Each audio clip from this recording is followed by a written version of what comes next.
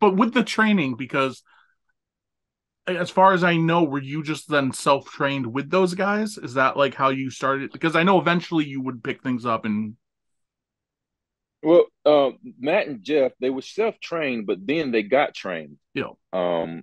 And when they got trained, they told me in a later interview, actually like last year, I did a thing with them at WrestleCade, and Matt kind of explained to me how I was their first like real student after being trained. And they gave me a hard time, really because before I came, there were people that came to try out to be wrestlers, or they were looking for wrestlers. Like they would have people at the gym that looked good, and it was like, "Hey, you ever thought about pro wrestling?" type thing. And some of these guys would come once or twice and leave and say, "Oh, yeah, I tried that pro wrestling stuff. It's just, they would talk bad about it." Or go Oh, off saying they're a pro wrestler, or you know what I mean, and start getting bookings, and they only came to practice twice, or whatever. And so Matt kind of felt like he was being too easy on these people where because he knew them. So in his head, I think the next time he actually had a student, he was gonna test them and see if they really wanted it. And I really wanted it. And so they gave me a hard time, but I just kept showing up. And after a while, we all became family, and we still are, man. Every one of them are my brothers. did you always know you wanted to get involved in wrestling since you were a kid, or how did you like luck Yeah. into that? Uh, Anybody that knows me growing up, I've always been a wrestling fan, to a fault. Like when my friends grew out of it, I never grew out of it, Mm-hmm. and to a fault, where the older I got, the younger my friends got.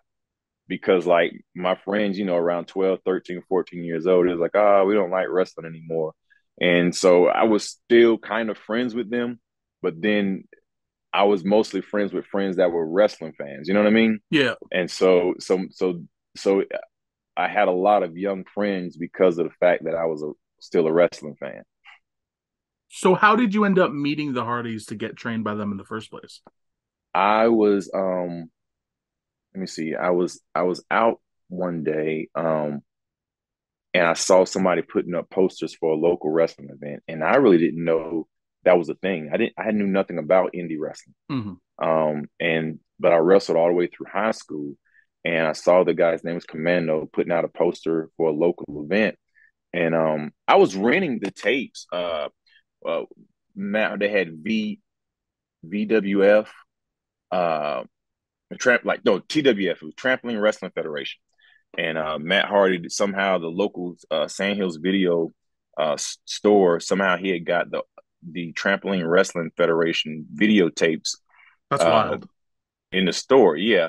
And so I thought it was cool. And so I would rent them out, or whatever. But like the tapes in the video store were old.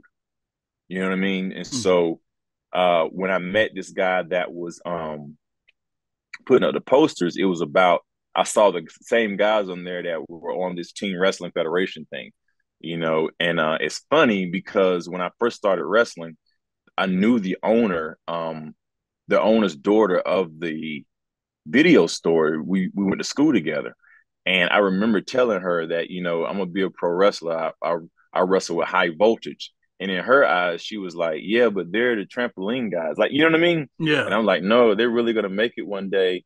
Um, and but she was just kind of like in a way trying to encourage me without being like, "Bless your heart." You know what I mean? Yeah. And so but yeah, so then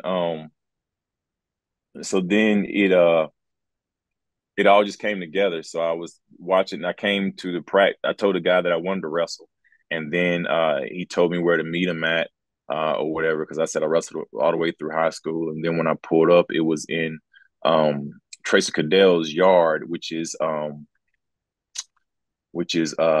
Trevor Cadell's dad. Y'all know him as Cameron Grimes. Yep. So it was his dad. His dad had the ring in the yard,